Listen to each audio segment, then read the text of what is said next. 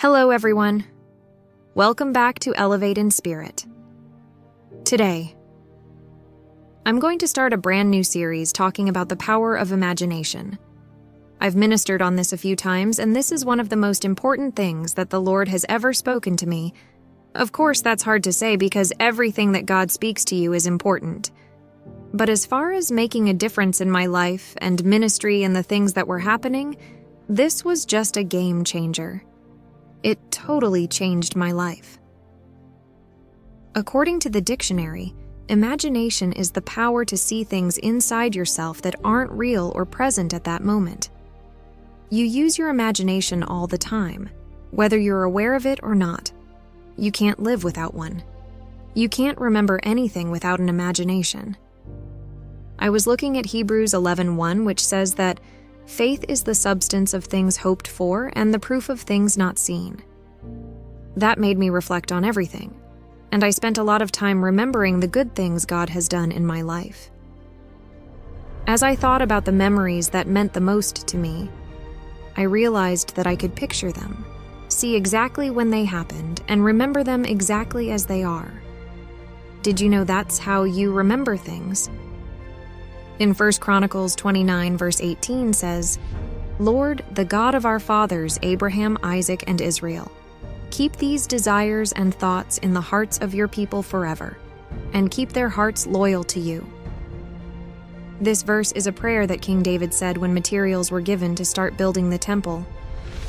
David recognizes that God had a part in the lives of their ancestors, and asks God to keep the people's hopes and dreams alive so that they will always be loyal to him. From this, we can see that David knew how important it was for his people to stay devoted to God. In other words, you can remember things by using your imagination. A lot of people didn't grow up in one place. They may have moved around a lot, which is why you don't just remember one place where you grew up. I only said these things to let you know that when I talk about imagination, some people may not understand. They think that's ridiculous. I'm working with the real world. I'm not going to sit here and make something up. Well, I'm not talking about fantasy. I'm talking about your heart's ability to see something that you can't remember, think, or do without an imagination. So there is a good way to use your imagination. In fact, I'm going to explain some things here. The word vision comes from Proverbs 29, verse 18 says, "Where there is no vision, the people perish, but he that keepeth the law happy is he." The American Heritage Dictionary says that vision refers to a mental image that is made by the imagination. Let me give you an example. If you're in the middle of the country in Tulsa, Oklahoma, and you want to get from Tulsa to Los Angeles, did you know that you need to have a clear idea of where you want to go? That means that you have fewer options. You could leave Tulsa and head east, but I'm sure you'll never get to Los Angeles that way. You have to go west, and not just west. You also have to go a little south. This would narrow your options, and this is what it means when there is no vision. Anyone can get where they want to go if they don't know where they're going.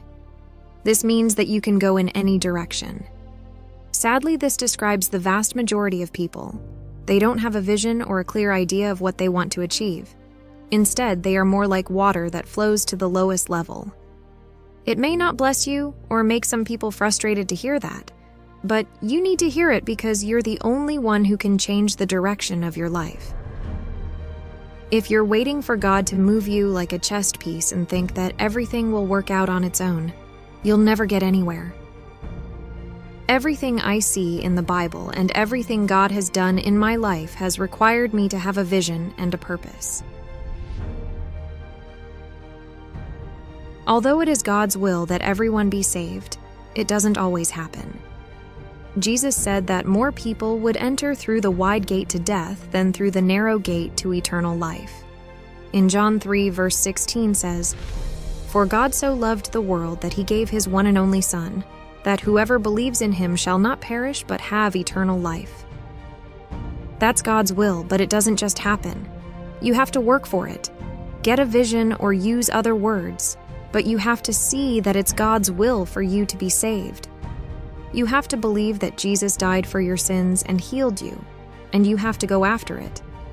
If you don't take it, you have to reach out and grab it. You have to seek salvation. It doesn't just happen to you. God says you think that God moves in your life in some way and makes things happen, and that God makes things happen in your life without you having to do anything. This is not what the Bible says. Mark 7:13 says, "Thus you nullify the word of God by your tradition that you have handed down," and you do many things like that. In this verse, Jesus says that the religious leaders of his time were wrong to put their own traditions ahead of God's rules. He says that by carefully following their own rules and traditions, they are ignoring God's word. Jesus explains how important it is to follow God's rules instead of traditions made by mankind. Going back to my own life, I've always thought that God had a plan for me, even though I didn't know what that plan was. He taught me that when I was very young, and I found a Bible verse over the Christmas break of my first term of college in 1967. Romans chapter 12, verse 1-2 says, "I beseech you therefore, brethren, by the mercies of God, that ye present your bodies a living sacrifice, holy, acceptable unto God, which is your reasonable service. And be not conformed to this world, but be ye transformed by the renewing of your mind, that ye may prove what is that good, and acceptable, and perfect will of God." And in the last sentence of the second line, it says, "You will prove." To prove something means to make it clear to your senses what God's good, acceptable, and perfect will is. This verse tells believers to live in a way that changes them. It starts by stressing how important it is to see God's mercy as the basis for our reaction. Because of this kindness, Christians are told to give everything they have to God. Not just rituals or actions that people see, but every aspect of their lives. All of that is to say that I've known my whole life that God had something for me, but it was hard to pin down until I had this experience with the Lord. There was no way I could be sure of what it would be until I met God. From that point on, I didn't know the specifics, but I did know that I would spend the rest of my life trying to honor God and show who God was. This is why I've been talking about these things. Using your imagination to see something, having a vision inside you.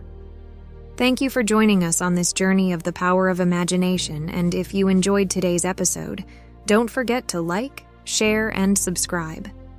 As always, may your journey be filled with the abundant blessings of God. Until next time, thanks for watching. From 𝗿𝗵𝗶𝗀𝗍 in Spirit.